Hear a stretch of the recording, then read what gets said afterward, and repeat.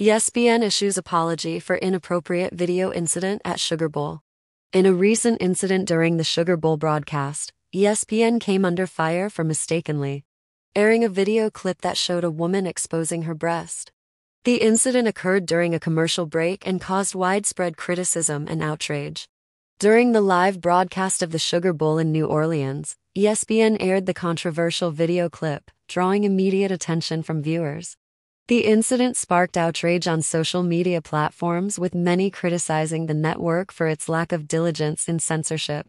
Recognizing the severity of the situation, ESPN swiftly issued an apology for the unintentional airing of the explicit content. The network expressed regret for any offense caused to viewers, stating that the video clip was not in line with their standards and protocols. The incident has prompted discussions about the importance of thorough content screening processes, particularly in live broadcasts. Viewers voiced concern over the lack of oversight and questioned how such inappropriate content managed to make its way onto the airwaves. ESPN has assured its viewers that they are taking this incident very seriously and are conducting a thorough investigation to determine how the video clip was able to air.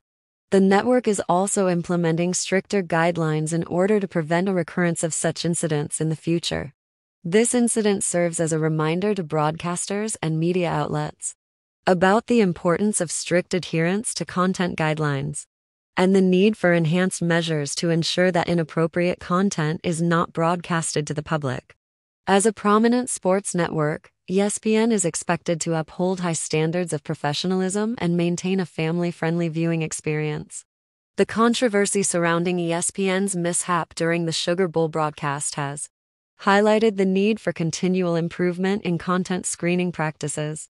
The network's prompt apology and commitment to investigating the incident demonstrate their dedication to rectifying the situation and preventing similar occurrences.